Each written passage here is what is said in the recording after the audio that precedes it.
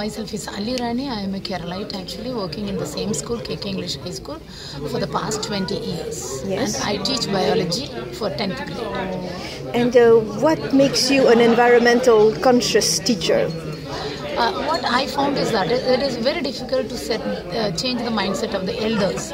I thought I have a handful of students and then I can change them because through the study conducted by IASC, Dr. T.V. Ramchandra, I understood that is people in Bangalore are literate, but environmentally they are illiterate. So my aim is to make the children environment literate, hence they are going to become the future decision makers. And I love environment. And how do you do that? I practice first. My children follow. You know that is, a school child follows the teacher than the parent. So I have the power. So I practice. For example, I always wear cotton sarees. I carry a bag. I have a rainwater harvesting system in my house.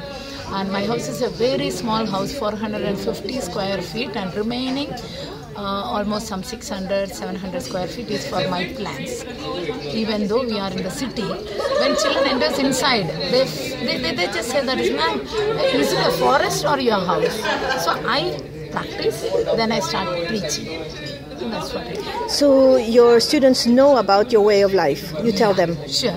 And you know, the very important thing is that they wanted to gift me anything.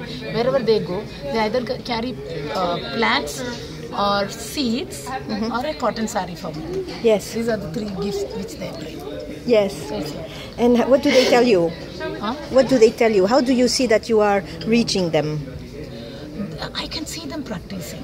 Yes. So, for example? For example, solid waste management. In front of me, no one carries a plastic. And they don't even carry plastic bottle for water, drinking water, because you know we found that is again Dr. T.V. Ramchandra, he says that is carrying water in the water bottle may affect us. Hence I carry a bottle, it's not a plastic bottle, another bottle. So I set an example, so my children also will follow it. I have seen them.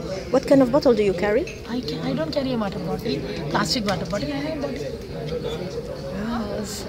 What is that? I don't know, steel or something like that. I see. Yeah. And do they continue? Because when they leave you, you know, you are no longer their teacher. How do you know that they continue the good practice? See, after 10th standard, they go for the +1, +2. That particular time, they may not do it because they will be concentrating on their studies. There will be pressure from the parent. That is, no, you have to concentrate on your studies. But I'm sure that is after the 11th, 12th standard, they continue it. Because, for example, my child, my own student self, he himself have formed an organization nearby village, Vidya its name is, and he's continuing environmental activities.